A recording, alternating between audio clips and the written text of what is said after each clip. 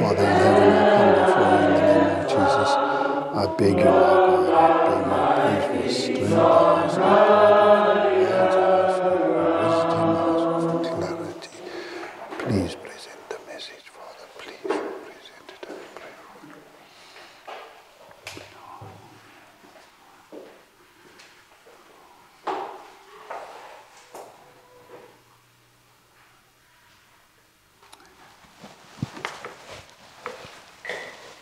Morning, everyone. Morning, church. I'm glad to be. I'm honestly glad to be here. I had hoped and waited for a chance to visit you guys, but the Lord has provided an opportunity, and I'm glad to be here. And I really say, the Lord is good to you all. The Lord is good to you all. What a beautiful place. What a beautiful place. God is good. Amen. I've not come to preach. I've not come to preach, neither have I come to teach. The guys at the rehab will bear testimony to me. I always tell them, Devaney is the best teacher that we think. I tell them about Doug Batchelor and all good teachers. And I talk, because you're local and, I say, if you want clarity on the subject, Devaney teaches. And he goes very in-depth in his teaching. And because I'm dealing mainly with non-Adventists, it's difficult to go deep into spirit of prophecy until you first do the study on spirit of prophecy. And so you got to tiptoe around the subjects until you get to spirit of prophecy. Then you can explain what is spirit of prophecy, how it works, how it edifies the church. That is what spirit of prophecy is there for, to edify the church of God, that the church of God may grow together. And if you don't believe in the spirit of prophecy, you're simply just not a Seventh-day Adventist, because we believe in the spirit of prophecy, and it is a biblical doctrine. It is a biblical doctrine. It's not something that we as a church has conjured up to cement our beliefs or to concrete our beliefs. No, it is a biblical teaching that the spirit of prophecy is amongst, the Bible says in the book of Isaiah, in Isaiah chapter 8, I think it's verse 16, it says, the spirit of prophecy is amongst the disciples of Jesus. So if you're a disciple of Jesus Christ, you must believe in the spirit of prophecy. But that's just basically the challenges that I face in presenting certain subjects. The state of the dead. We've done the state of the dead. The guys that come, they don't know what they've done for the first time. And so they're hearing things that are new, and they're trying to understand it and wrap their minds around it. Thank God for the books that we have that the guys are reading. And I tell you what, these guys are lapping up the books. They're lapping up spirit of prophecy. I think Robert is only about not yet a month. And I don't know how many books he's read already. I think there's about 2. He's on to the 3rd one. But he's reading the book, Spirit of Prophecy. It helps explain the subjects. But as far as me teaching you all here, I don't think I can teach you all anything more than what you'll learn here. What you'll learn here is very in-depth. And you won't just hear this at any other church. So I've not come to teach, neither have I come to preach. So what have I come to do? I've come to encourage you all. In what you're doing, I've come to encourage you all and to tell you all that, listen, don't give up. Don't give up. I was reading this text in the Bible, and I'm saying to myself, there were 2 ways in which it should go. I could have preached on it, or I could encourage you all on it. And I've come to just encourage you all on the Word of God and tell you all to continue in what you're doing. Continue. Turn with me in the Bible, please, to the book of Luke, chapter 9. The guys who heard me preach last week at Greenwood Park are thinking, oh, there we go, Luke chapter 9 again. Trust me, it's not. And if you're tired of listening to Devaney, just understand, Catholics, Anglicans, a lot of churches have to deal with the same preacher every week. And he just uses one book and he goes through it all the time. So you all won't die. Don't trust me. You all won't die. You all are blessed. Amen. Luke chapter 9. Are we there?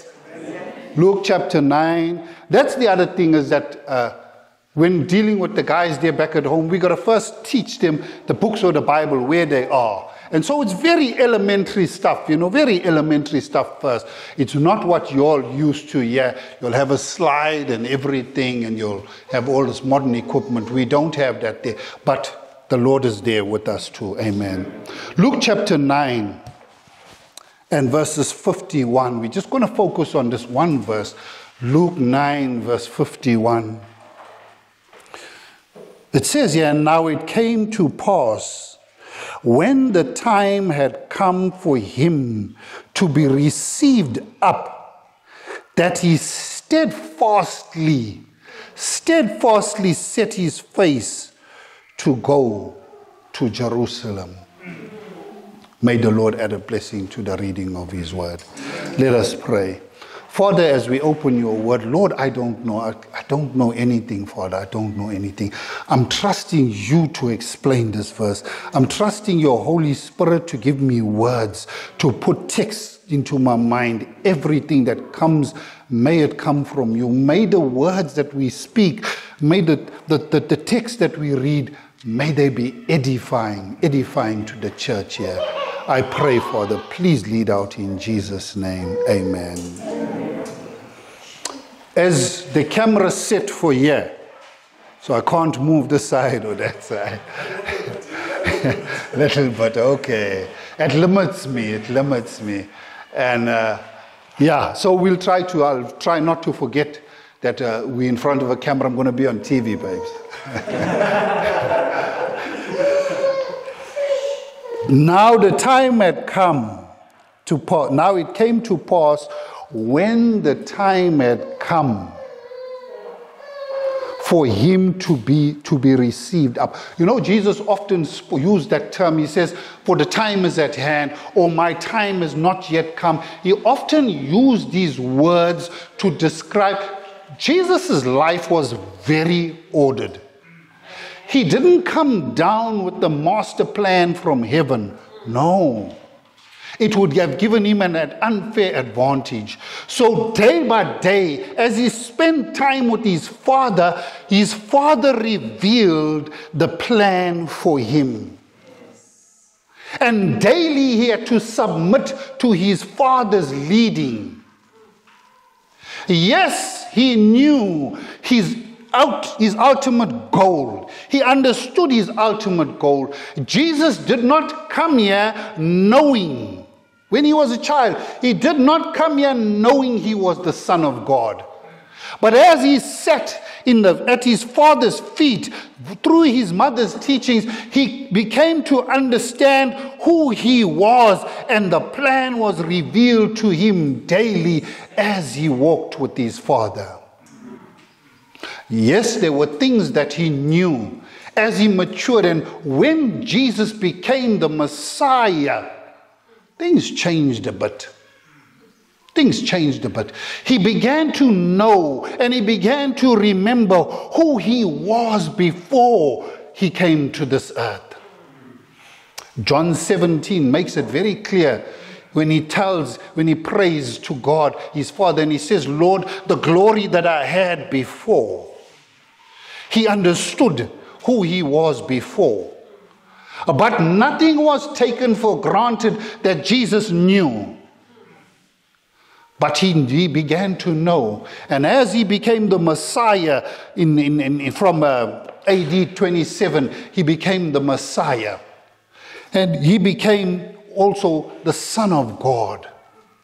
He always referred to himself as the Son of Man. Never does he just refer to himself in public to the Son of God.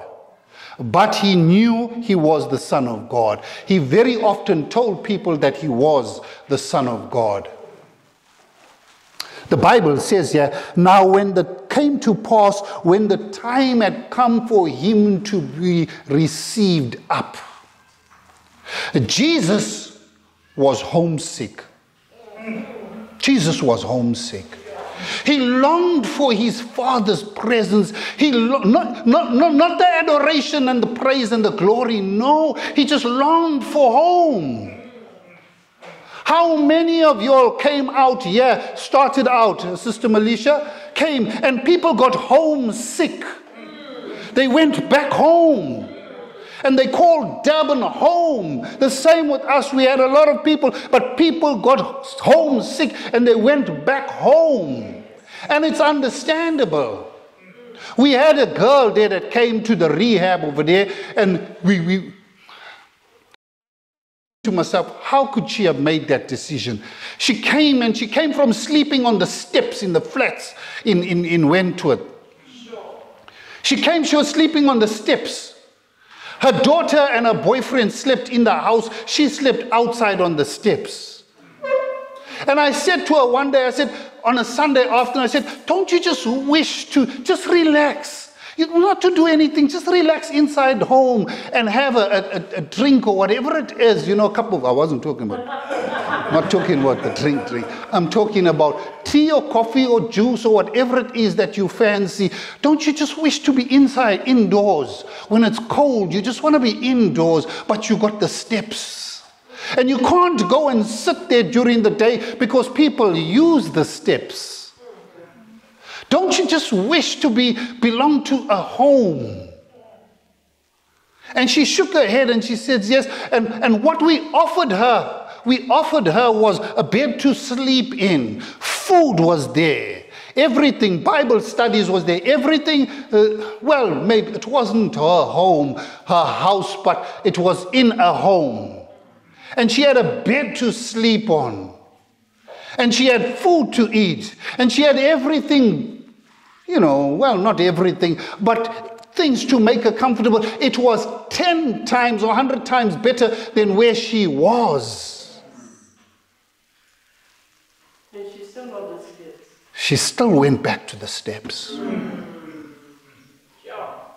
She left us and she went back to the steps. Why? You ask yourself, why? Why would she do that there? That was home. Her daughter was there. It was home. And we can't understand what would make a person do such a stupid thing, but that was home. Home is where the heart is.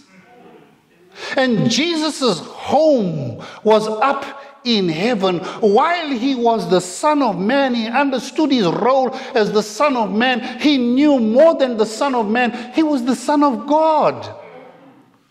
And he says, Father, I wish that they might know the glory that I had before. Jesus was homesick. The Bible says here, when the time had come for him to be received up, he steadfastly. I think we need to go and look up that word steadfastly. Jesus was determined. He was bent to go to Jerusalem. You know what was awaiting him at Jerusalem? The picture we saw today. The crucifixion. That was what was awaiting him. He steadfastly went to Jerusalem. He knew what he was going into. But he went because it was time for him to go home. And Jerusalem lay in his path between him and home. And if he was committed to Calvary. The Bible tells us in the book of Revelation chapter 13 and verses 8, it says, yet he was the lamb slain from the foundation of the earth. When I read that there and I was contemplating it, and I thought to myself, wonder of wonders.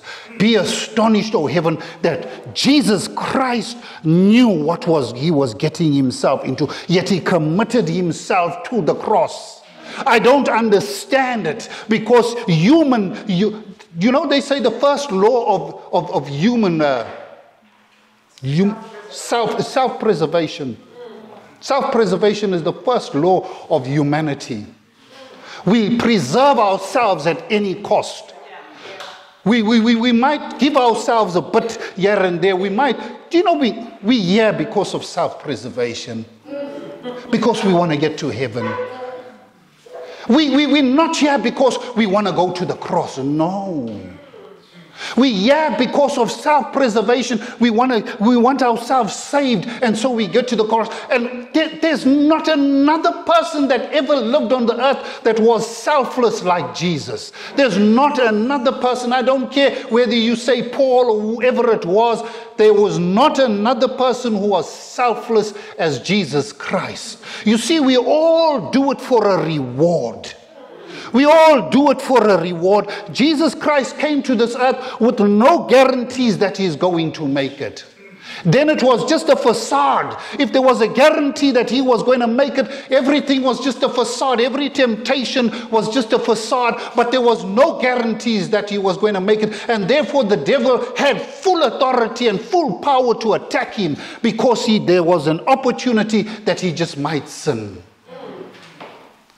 And so Jesus Christ committed himself to the cross in spite of the fact that he might not return to his Father.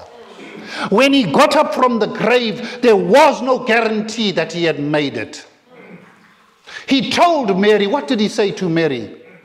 He says, do not touch me, for I have not yet ascended to my Father. Spirit of prophecy says, between his meeting and the disciples, he went up to the Father and he presented himself, and his sacrifice was accepted. The plan of salvation had been secured. Jesus Christ paid the ultimate price. He paid the price, the justice required from the broken law of God. And only one person could give it, was the lawgiver himself. It's either the law gets done away with or the lawgiver gets done away with. And God the Father said, rather the lawgiver gets done away with than the law itself. And some people have the nerve to tell you today that the law is done away with, the laws. No, Jesus, the Father himself, listen, God himself suffered with Jesus Christ on the cross, for the Bible says that God was in Christ reconciling the world to himself. It wasn't Jesus alone there. No, the Father was with him. Which father enjoys watching their child suffer? He was with his son, and every time they whooped him, and I can imagine the father just turned his back. He couldn't bear it. Jesus himself said, Lord, my God, why have you forsaken? Why have you turned your back on me? The Father could not stand to see what they were doing to his son, not because he'd done anything, because they who were crucifying him had done something. And knowing, if you knew what you were going to, man, common sense would tell you, go the opposite direction. Leave Jerusalem, go the other side. You know what they're going to do. Get out of Jerusalem, flee from Jerusalem. But the Bible says he steadfastly. We get a little glimpse of it. Of Paul. Acts chapter 19, Acts chapter 20. He's going back to Jerusalem.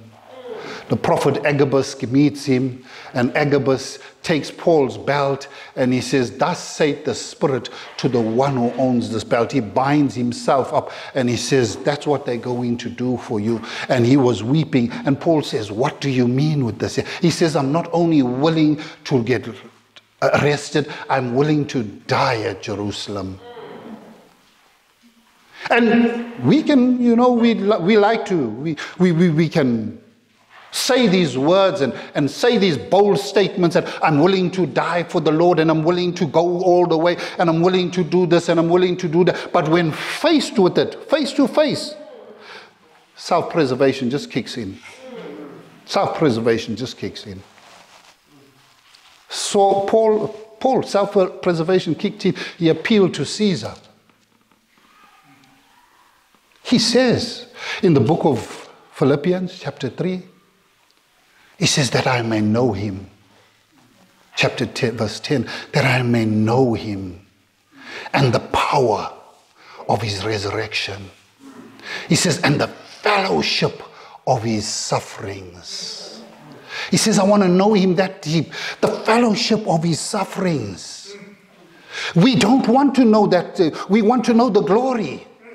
Lord, give us the glory that you had with the Father. Take us home and crown us and let us walk on streets of gold and let us have mansions in that great city and we want the glory. But Paul says, I want to know the fellowship of his sufferings, being conformed to his death.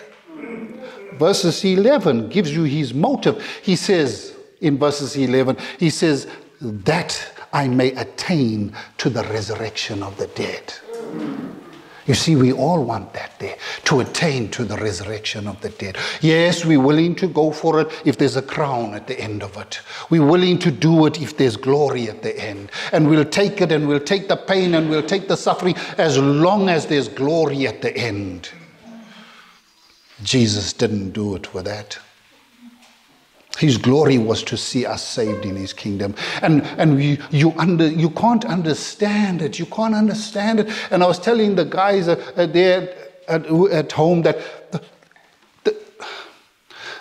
between the ant, the small little ant, and me, there's a closer relationship in creation than what there is between me and God. God and I, the ladder is much, much further than what me and an ant is. The ant can do more than what I can do than what I can do, what God can do. We are so far down the ladder, down the rung, that angels marvel at, why would you do this for them? Which of you here would go and die for a bunch of ants? As a matter of fact, we'd kill them, their annoyances, we crush on them, we walk over them, we sweep them out. We don't have place for them in our home. Which of you would give your life for a creature so unworthy? Yet an ant is more worthy than what we are in comparison to us in Christ. The Bible says that his mind, he steadfastly set his face. Not any part of his body. He set his face towards Jerusalem. You could not talk him out of it. He was going to Jerusalem. He was going to die. He was going to pay the price. It wasn't a nice death. It wasn't the shooting. I don't know what's the time between bullet entering and death generally. And I suppose it matters where they shoot you. But that's relatively quick death. It wasn't just a shooting. No. He had to testify first. There were people he had to reach. He had to go and testify first. He had to testify to Pilate. Pilate understood who Jesus was. Do you know that there's no place in history that records a halo? There's no place. There's no... I don't know where they got this thought from. A halo. Do you know who teaches us about a halo? Spirit of prophecy. It says when Pilate asked Jesus, he says, are you the Son of God? He says, it is as you say. It says a light circled around Jesus that he saw. He knew that he was dealing with the Son of God. After the most grievous, they went for death penalty when they came to Pilate and they said, he makes himself a king. That was asking for death penalty. And Roman governors, Roman rulers didn't take it light. if you made yourself something, some ruler that you're not supposed to be. He is governor of Jerusalem, and there's going to be nobody else. And Pilate asked him, are you king of the Jews? He says, has anybody who has revealed it to you? Is it you, or are they speaking, or you speaking on their behalf? And he says to, am I a Jew? And he spoke to Jesus, and Jesus eventually told him, he says, it is as you say. He says, he still came out and says, I find no fault in the man. And he had to appease the crowd. He chose, there was a huge war going on between Pilate and salvation. The enemy of darkness was on this side, and the enemy of light was on this side, revealing to him that he is the Son of God. And he chose the weaker nature. But Jesus was committed to Calvary. He had to meet the thief on the cross. He had to save. There was one more person for him to save, and he saved him on the cross. At his weakest point, his strength was there. Tell me something. We who claim to know the Bible, how do you look at a man who's got thorns in his head? He's dripping with blood. He's beaten. His eyes are closed. His nose is smashed. His lips are all swollen. How do you see in that man a man that's coming in a kingdom? How do you turn around and say, Lord, remember me when you come in the kingdom? What kingdom are you talking about? When you look at him, there's no kingdom in him. But as Ellen White says, Jesus looked his best. He looked his best when he was being crucified. And as David, you pointed at the, he looked his best. He was the most dignified when he stood before Pilate. Yes, he was beaten. Yes, his body was dripping. And no picture, there is no picture. The reason why they don't point the picture, you won't get the face. So they give up the sufferings, the marks and all that there to show us a face. Because trust me, the Bible says he was blindfolded and they hit him. He was target practice. A whole lot of men. And when you know the spirit of Satan takes over, not one man hits. Everybody wants to get in something. Everybody wants to get in something. And they hit with venom. He could not duck because he didn't know it was coming. He could not ease it with the movement of his head because he didn't know from which direction it was coming. And it was coming fast and thick. And everybody wanted to, and Satan was just trying to get him to react. And he chose not to react. He chose not to sin. He chose no defense mechanism. He had no defense mechanism. He let himself fully at the exposure of Satan.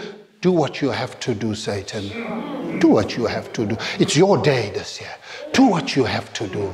And Satan never played with Jesus. He didn't play. There was nobody. I've seen some guys catch hidings, and you see guys getting hit to death. We read this morning about, what's his name? Achan. The whole tribe stoned him, stoned his wife, his children.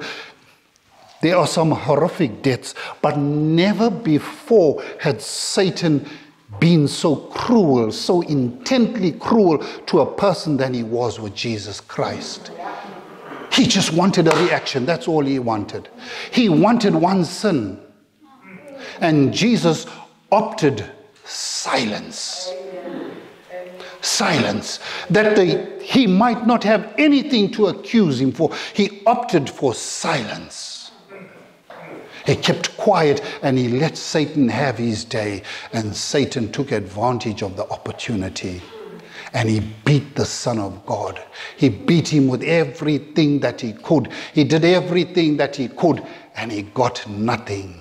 He drew his blood. They pushed the thorn of crowns. And then they whooped it in. They whacked it in. He set his face steadfastly. You could not talk Jesus out of it. Often his disciples said to him, he told his disciples that the Son of Man is going to Jerusalem and he's going to be crucified. And Peter said, Lord, I'm willing to die for you. I'll go all the way with you. Jesus, the Bible says, he had to tread the winepress alone. He had to tread the winepress. And the Bible says, and of the people, none were there to stand with him. While John followed, John could do nothing. While his mother was there close by, she could do nothing but weep. They could just feel sorry for him, but they could do nothing. He tread the winepress alone. There was nobody there with him. His mind was set to Jerusalem. You say to me, Brother Don, I heard you saying that you've come here to encourage us. How do you encourage us with these? Sorry, I don't have a watch, so I'm looking at the time here. I know you're used to the 2 hours. You're used to. I was looking at Mono's auntie asked me for a video of divinations in the week, so I was trying to send her one. I thought, let me look for one that's not so long, you know. I've settled on 2 hours, 3 minutes. That was the one.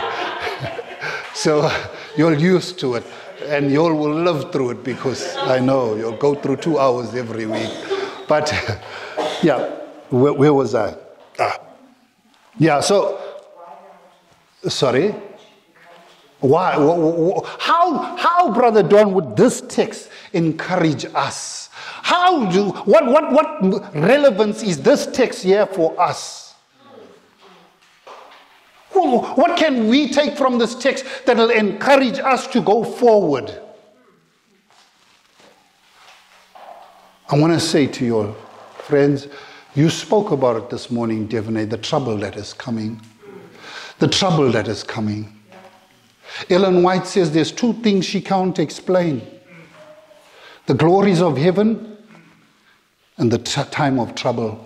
She says the most vivid description cannot portray the time of trouble that lays ahead for the saints of God.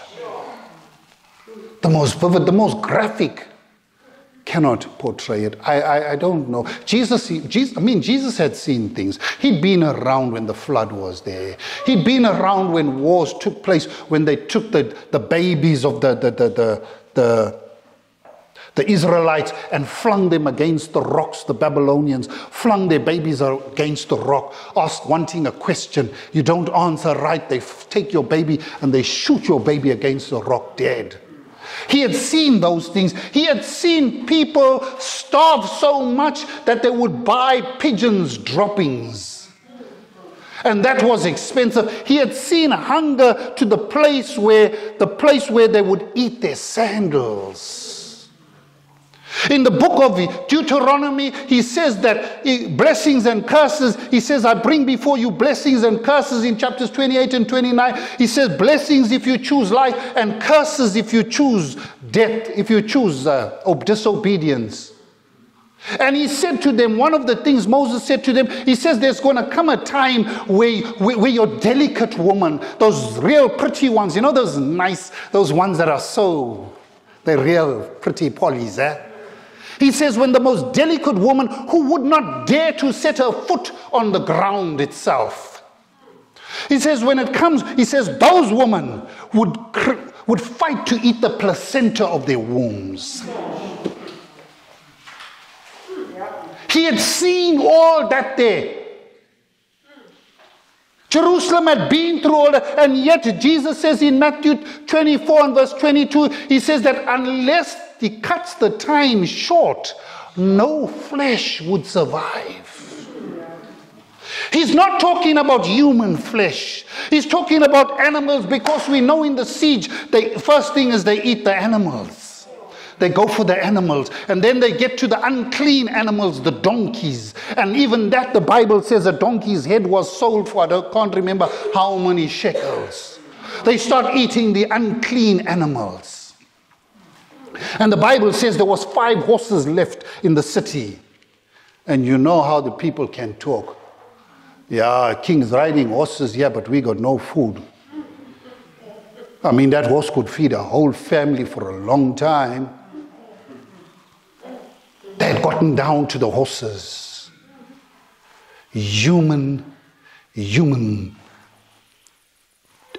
what's the word? Human desire to save themselves. They start eating, and the Bible says, and they started eating their children. They start eating their children, and they start arguing about whose child do we eat first. Today we eat yours, tomorrow we eat ours, okay? Set deal. But it shows that they hadn't got the message of appetite. How do you eat a whole baby in a day? That temperance was out of the window. I mean, if you're eating the baby, at least spare him for a week, you know. But they ate him in one day. The next day was the other woman's turn, and she refused to give her child. Guys, Jesus says, he says, except he cuts those days short, no flesh would survive. Daniel says that there's going to be a time of trouble such as never was. All the things I've explained to you, the eating of the woman eating a placenta, the eating of children, the eating of animals, Jesus had seen that there. Daniel had been through that there. His nation had been through that there. Daniel and them were shut up in the city for a long time while the Babylonians waited outside. And they would just wait you out and wait you out and wait you out. And eventually they give in because there's hunger. The people go out. What did the four lepers say? They said, if we stay here, we die. If we go to the Syrians, we die there too. So let's rather go to the Syrians. Maybe there's a bit of mercy with them, that they'll have compassion upon us lepers. Now, if it was a good woman coming in, you might have compassion. Say, you know what, we can use this one, yeah. But a leper, your chances are they're going to kill you. But it was so bad that the lepers took that chance. And they went there and they found that everybody had died. And the words of Elisha had come true, that tomorrow barley will be sold for so much. And everybody, and they came and they went into the city and they told the king, they said, there's nobody left. And they went and they ate. But Jesus had seen that Daniel knew about that there. He knew about, yet he says a time is coming such as the world has never seen. Jesus repeated the exact same words. He says a time of trouble is coming such as the world has never seen. Jesus had to go through his time of trouble. The cross of Calvary was there before him in order for him to get to heaven. Get back to the Bible says the time had come for him to be received up. He knew he had to go to his Father, but Calvary laid before him and between him and his Father. Friends, between heaven and now, there's a time of trouble. There's a time of trouble. And I can't tell you all about the time of trouble. I wish I could say that I'm ready. I'm not yet ready. I wish I could say that I will be able to stand. I wish heaven could say like God said to Satan about Job, go try him. Go try him. See. I wish that could be said of me. I can't say that of me. But one thing I do know, that there's a time of trouble that is coming. The Bible says that, the Bible speaks about it in Revelation. The Bible says that all the world followed the beast. All the world. And you're not talking about the church disliking you. You're not talking about communities not disliking you. You're not talking where you'll be cut off from social media. You'll be cut off from traveling. You'll be cut off from food. You'll be cut off from electricity and power. You'll be cut off from everything. And Jesus is going to have it just like that for his people. He's going to take them through on his strength, not on their strength. Those that are sealed, that make it through the time of trouble, make it through on the strength of Jesus Christ and on nobody else. Nobody else. There's going to be no strong man amongst us. No one guy that is strong and we're looking up to him. He's our leader. No. No. What's the book called? What's the book called? I think it's The Faith That I Live By. The Faith That I Live By. On that book, yeah, I think it's that book, where she has the two mountains and a rope let down. And she says that the children of God travel up this huge mountain. She says, you see the small light going up this huge mountain, and they get to that, and below them and the other mountain that represents the New Jerusalem, she says there is a chasm that they must pass through, but they can't make it. And she says then they see a rope let down from heaven, and all who by faith make it and grab that rope and cross over, make it into the New Jerusalem. Others look at the chasm and they say the chasm is too great. And they see that, oh, we're never going to make it. I don't have the strength to hold on. And they'll turn back and they'll say, no, came thus far, no more.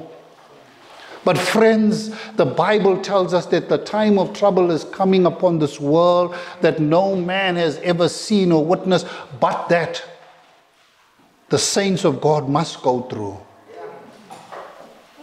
And I'm here to tell you, press on. Press on. Set your face steadfastly towards heaven. Make sure that heaven is your goal and that you're willing to cut out mother and father. Make sure that you are so determined that you're willing to cut out anything and everything to make it into the kingdom of God. Set your face towards Jerusalem, that Lord, come what may, by the grace of God, please keep me in the hollow of your hand. Because the time of trouble is right upon us. It is right upon us. It's right upon us. It's right upon us. I tell you what, it's not going to be long. It's not going to be long when trouble will break out in this world, and it's going to break out, as Ellen White says, it's going to increase without any stop. It's actually going to pick up a momentum as it goes, and the momentum is going to break out, and then the wheat is going to be separated from the tares. Those who are loyal to Jesus Christ, not those who are baptized, not those who are participating in church services, not the ones who preach.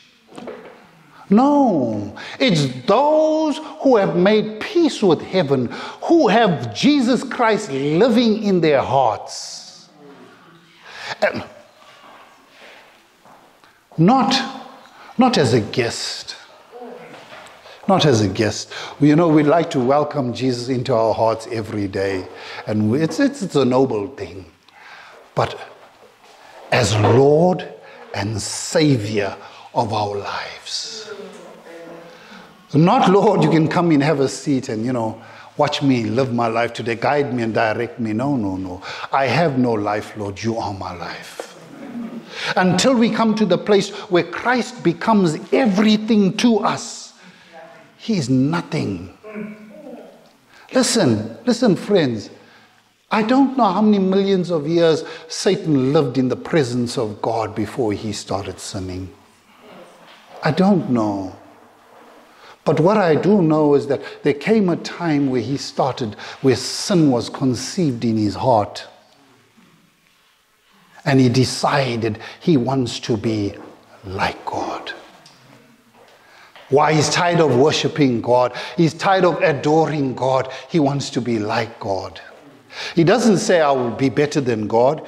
No human mind can picture anything better than God. We can't. We're not made that way. We here can't even picture God. We can't even picture God. You can't even decide that you want to be. We can't say we want to be like God. Who's seen God? None of us. You ever tried understanding Ezekiel, the 4 living creatures? You ever tried, as they describe it, they try to draw the picture mentally? You can't. That's the living creatures. You can't.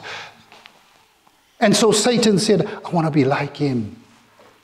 Friends, Satan wasn't, we must be like him. We must be like him. But we must be like him in character, not in power. Not in power. We can't handle power. We can't handle power. Power makes us think we're invincible. Power makes us oppress. Power tells us that we're better than others. Power tells us that they should serve me. We can't relate to power and self-sacrifice. The two just don't go together in human minds. Power means I'm in charge, I'm in control, my will, my way, me, they down there, I'm up here. That's what power means to us. But in heaven's terms, power is self-sacrificing. The power of God, Ellen White says, and everybody will agree that the greatest evidence of God's power was seen at Calvary. Not in his brightness, not in his glory, not in that, was in Calvary where he gave up his life for worthless human beings. The same people he's coming to save are the same people that decided to kill him. Friends, Jesus is coming. I'm here to remind you, not to tell you. You'll know that you'll hear it often. Jesus is coming. Jesus is coming. Jesus is coming. And sometimes you can even get sick of hearing it. But even if you're sick of hearing it, Jesus is coming, and it's going to be the day. The Bible says that we're going to crush the teeth in our mouth if we're not saved. You're going to bite your teeth so hard that they'll crush each other. Bible says there will be weeping and gnashing of teeth if we don't make it. And do you know when Jesus comes, before Jesus comes, probation is going to close. But then do you know when probation closes? Satan stirs us up with the spirit of revival. He says, you better start going to church now. Get yourself ready. Spirit of the probation is closed. He knows you lost. He says, get ready, start going to church. And he creates a revival, a false revival. You see, Satan can't create a very false, a satanic revival. No, he creates a godly revival where he tells the people, true godliness, you'll need to get down to true godliness when it's too late, when the door has been shut. Oh, Bible tells us that the 5 virgins came back. They went to go and buy oil. They went for oil and they came back. But the seller was the wrong person that time. The wrong person was selling them oil. And so they bought the wrong oil. They came with the wrong oil, but the door was shut. Friends, Jesus is coming. Press forward. Sister Melisha, press forward. Put your head steadfastly towards it. Steadfastly towards it, because the time is coming very soon when we're going to hear. We won't hear it, but Jesus will utter those words. He says, it is finished. He that is done, he that is holy, let him be holy still. He that is righteous, let him be righteous still. He that is filthy, let him be filthy still. The hymn writer says in the book 6598, it says, when it's proclaimed, the mystery is finished. The mystery is finished. 6,000 years will have passed. Satan, I'm convinced about that. You can't tell me anything else. That Satan only has 6,000 years. He has 6,000 years in which to work. 1,000 years for Jesus, for judgment. 1,000 years. Paul says in the book of Acts chapter 17, he says, for he has set a day in which to judge the world. He has set 1,000 years to judge the world. Jesus is coming, friends. And he's only taking to heaven those who have given their lives completely, Lord, that is Lord of him. And last week I preached from Luke chapter 9 verse 1 and 2, and I said to them, Luke chapter 9 verse 1 and 2 is the scariest text in the Bible. It's the scariest text. The Bible says that Jesus gave his disciples power and authority to cleanse, to heal diseases, and to authority over all demons. And they went and they did that, but the Bible does not tell us. Matthew chapter 10 tells us that included in those 12 was Judas. And Judas never made it into the kingdom. And yet he had the power over all demons. But he didn't make it into the kingdom. There's one thing Judas left the door open for the demon, for the one called Luca. The demon called Luca. He had access to Judas's life. And eventually, when he came and he kissed Jesus and he says, Rabbi, Jesus was his rabbi, a good teacher. Luca was his Lord. Money was his Lord. Jesus was his teacher. He loved Jesus as a teacher, as a good man. Why he saw this man walk on water. He knew it's not an ordinary man. He saw this man, calm the sea, turn around, and just said, peace be still. And the sea was. And they even said, what manner of man is this, that even the winds and the waves obey him? He had seen many things that Jesus did. And he knew that this was not an ordinary person. And yet, the same man gave him authority and power. The Bible says he gave them power. And then he sent them. And yet, Judas didn't make it in. And we think we're going to make it in without any power. He didn't make it in with power. And we don't have no power. What does 2 Timothy chapter 3 verse 5 say? You know what. 2 Timothy, was it 1 Timothy 3 verse 5? They have a form of godliness, but they deny the power thereof. Friends, Jesus is coming. I can't say this here more and more. All I can say to you all, as a family, as a church, get ready to meet God. Make sure. They asked Jesus, they said to him in Luke chapter 13, verses 23, they said to him, Lord, are there few that be saved? Jesus says in verse 24, he says, strive to enter in at the straight gate, for many will seek. All of us here seeking to go to heaven. For many will seek to enter and shall not be able to. Everybody, if I asked who wants to go to heaven, everybody will put up their hands. But I think if we ask who's striving, we get a different response. Strive to enter in at the straight gate. Fight with people at home. Fight with your diet, with your stomach and the worms in your stomach. You know, you say the worms are talking. Fight with them. Fight with them when they say, have another piece of meat. Shouldn't have the first one. He says, have another piece of meat. Have more. Appetite. I can't tell the guys that we've been through the appetite study and we talk about it every week about, it was the first temptation, it's going to be the last temptation. It's going to be the last temptation. Revelation 13 is about the ability to trade for food. Revelation 13, that no man might buy or sell save him that has the mark. We can do without cars. I mean, we weren't born with cars, We can do without cars. We can walk if we have to. Somebody was telling me the other day they walked to Greenwood Park and they went to it. They know the mileage. But we can do that if we have to. But food. You'll sell yourself for food. You'll sell your soul for food. You'll sell your soul for food. The Bible says that in Daniel 1 verse 8 it says, but Daniel purposed in his heart.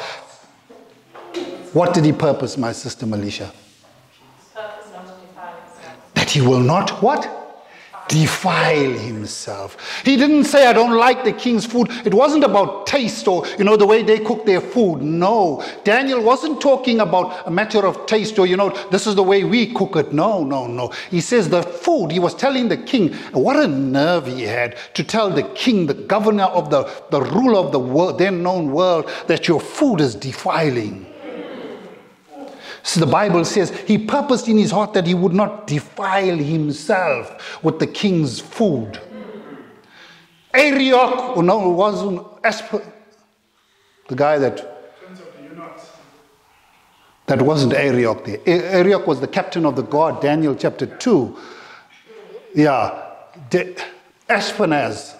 Ashpenaz said must have thought, I can't take that message to the king. You tell me I must tell the king your food is defiling now. He says, you want my head, Daniel, you want my head cut off? Daniel says, okay, listen, give us just 10 days. We'll keep this thing between us. Just give us the 10 days test. And the Bible says after 10 days, Ashpenaz was startled to see these men. Just 10 days. And what did he ask for? He says, give us vegetables and water. Give us vegetables. What happened yesterday? The guy left. He says he don't eat vegetables. One guy came yesterday. He came Thursday night. He left yesterday. He said, don't eat vegetables. But yeah, friends, that's going to be the great test that we're going to be. And diet. If we haven't mastered that, Ellen White says very plainly that if we had overcome in that regard, we would overcome in all other things. But we fail in all other things because we fail at that there. You see, we can't interpret dreams. We can't get to chapter 2 because we're stuck still with chapter 1. We can't even talk about going into the furnace, chapter 3, because we're stuck at chapter 1. We can't talk about going into the lion's den because we still at chapter 1. We're battling with chapter 1. If Daniel had failed in chapter 1, there was no chapter 2, 3, 4, 5. There was none of that there. He had to get chapter 1 right. And then the others followed. Oh, friends, that is part of the great preparation that we need to make for the second coming of Jesus. As Paul says, I've not yet attained. No, I've not yet attained. You can see by my weight, I've not yet attained. I've not yet attained. But we all still have an opportunity. We have an opportunity. We have a chance to make right. We have a chance to make sure that our names are written in the Lamb's Book of Life. I always tell people I hate doing Revelation chapter 13 because it is so sad. Revelation chapter 13. Verse 4 says, and they worshipped the dragon who gave his power to the beast. They worshipped who? Satan. Who gives his power to? Papacy. They worship Satan. And verses 8 is even worse. It says, and all will worship him whose names have not been written in the Lamb's Book of Life. What a sad thing to understand that those who worship him, those who give in to the papacy, their names have not been written in the Lamb's Book of Life. Let us talk about the mark of the beast. Let's talk about the mark of the beast. I don't want you all to go around telling Catholics now your name is not written in the Lamb's Book of Life. No. As a matter of fact, a great number of them are going to come out and join God's people.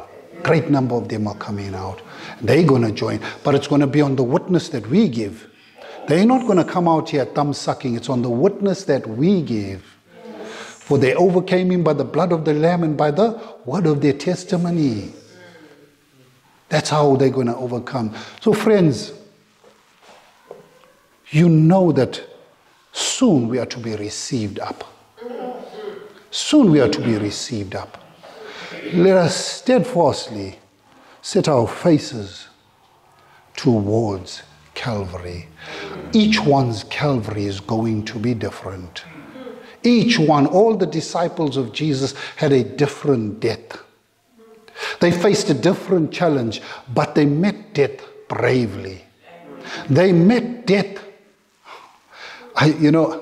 People say that you read Ellen White's books and she talks about great controversy, how people died and all that.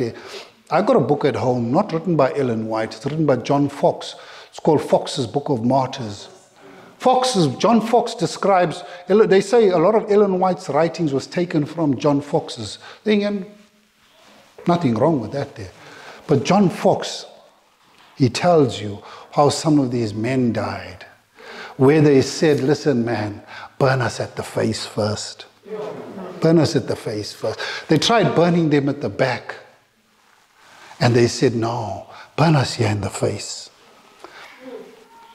Some of them, when they were asked to recant, they said, man, when they were asked to recant, they said, listen, something more than death you've got to threaten us with for us to recant. They made it very plain. They said, listen, if you don't kill us, we're going to die. You're going to die. We all die. So don't you have something more terrible than death? Whatever you can come up with something more than that there, because we're facing death anyway. So, and they were still talking, and the one brother said, brother, stop talking, let's sing. Let them do what they do, we do what we do, we praise the Lord. And they went down singing. Friends, I'm not here to scare you. But Jesus, he gave us warnings of these things. He says it's coming, it's coming, it's coming. And we got to be ready. We got to be ready. Got to make sure that we're ready. No guessing it, no second guessing it. Make sure that you're ready. That when the time comes, you'll be able to face the crisis, meet the crisis, knowing that your name is in the Lamb's Book of Life. Amen. Our Father which art in heaven, oh Lord, we are so unworthy, we are so unworthy. There's nothing good in us that you should save us. There is absolutely nothing good in us that you should save us. As a matter of fact, Lord God, we are filthy. We are unrighteous, we are unholy, unclean, impure. Your word says that even our righteous deeds are as filthy rags before you. Father, we have nothing to bring to you. Except, Lord God, we can claim that the cross of Jesus, your Son, has paid the penalty for our sins. And whatever they may be, Lord God, your cross, the cross of your Son Jesus, has paid the price. For the most vilest of sinners and for the most sweetest of sinners, your cross has paid the price. We don't have it within us. We don't have strength within us to make it through, Father God. We can't even promise you that we're going to be faithful to you. We're asking you to keep us faithful. We're asking you to carry us through. We're asking you, Lord God, to cover us with the righteousness of your Son, Jesus Christ. We don't have any righteousness at all. While your word says Joshua the high priest had filthy garments on. Who are we, Lord? Who are we? We're not bragging because of our filth. We have no distinction in sin. All we have is a shame face. And we have the cross that stands between us and you. Please accept us because of what your Son Jesus Christ has done for us. Please save us. Please save us, Father. We can't save ourselves. We can't even give ourselves to you. Please take us. We can't give. We don't know how to give ourselves. We're so selfish. We're so self-preserved that we don't know how to give ourselves completely. So we ask you to take us and just mold us and make us and fashion us after your will. Forgive us for who we are, Father. Please save us a place in your kingdom. In Jesus' name, amen. Someday the silver cord will break, and I no more as now shall sing. But oh, the joy when I shall wake within the palace of the King, and I shall see him face to face.